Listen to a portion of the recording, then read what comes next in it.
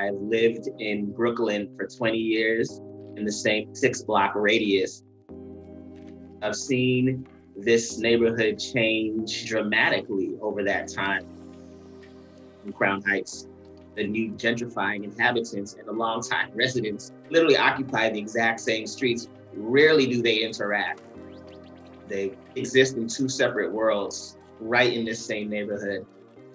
And so I've always wanted to work on something that looked at those changes and considered what it might look like had the community not been gentrified so rapidly. The name of my project is The Frozen Neighborhoods, and it examines a speculative world here in Brooklyn through a series of renderings. In this world, climate change has exacerbated to the point where the government has granted the individual a certain amount of mobility credits that determine where you can go and how far you can travel. But the rich have purchased much of the mobility credits, and poor marginalized communities are left without them. They're now cut off from the larger world.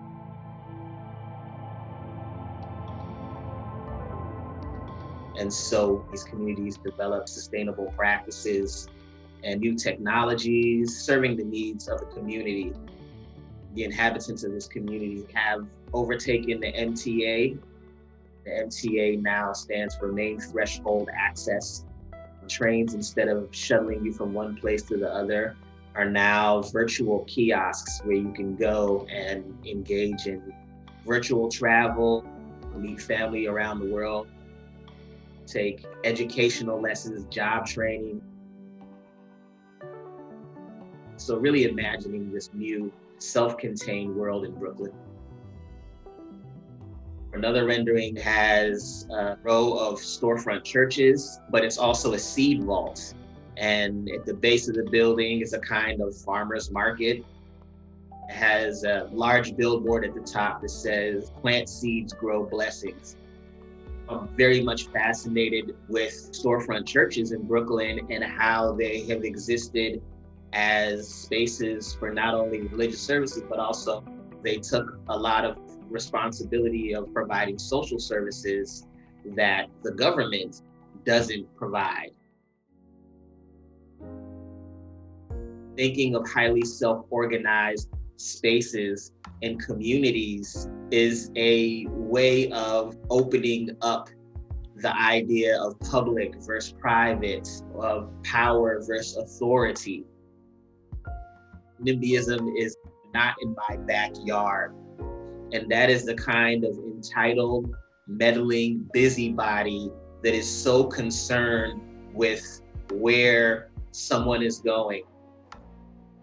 And in the world we live in, oftentimes it is a white person who's concerned with how many Black kids are congregating in a mall, or whether these kids have a right to swim in this pool. There's a policing around public space, around access. The powers that be will always say you need to monitor and to control people. And the reality is you don't need that when you provide the basic needs of a community and a population.